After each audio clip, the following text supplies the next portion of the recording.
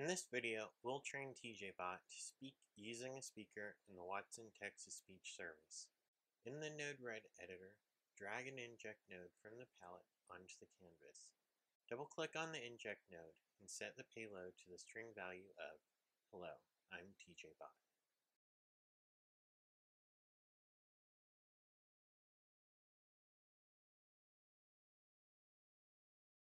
Drag a speak node from the palette onto the canvas. Double-click on the speak node to configure it. Click on the pencil icon to the right of the Bot drop-down menu. TJBot can speak a number of languages thanks to IBM Watson. Select the English US dialect option from the drop-down menu, labeled Speak. Next, we need to get the Watson service credentials from IBM Bluemix before we can use a speak node. Click on the icon next to the text-to-speech heading. I'm already signed into my IBM Bluemix account. Create your IBM Bluemix account at bluemix.net. You can change the service name or leave it as is. Click on Create.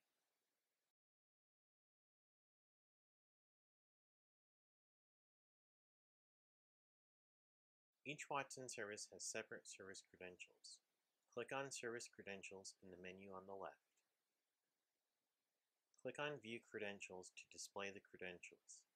Copy the username and password into the input boxes under the text-to-speech section.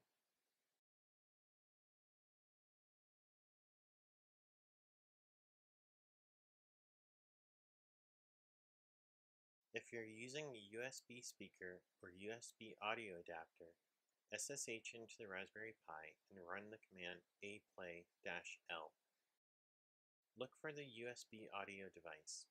In this example, it's card 1. There is one sub-device, device 0.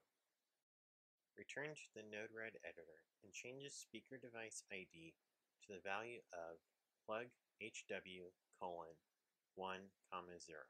where the first number is the card number and the second is the device number.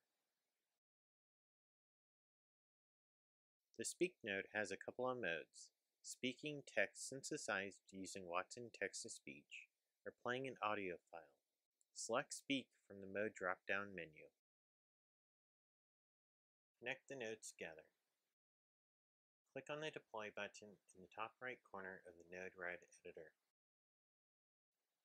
Run the flow by clicking on the tab on the left side of the inject node. TJBot plays a synthesized audio returned from the Watson service. Here's what this example sounds like. Hello, I'm TJBot.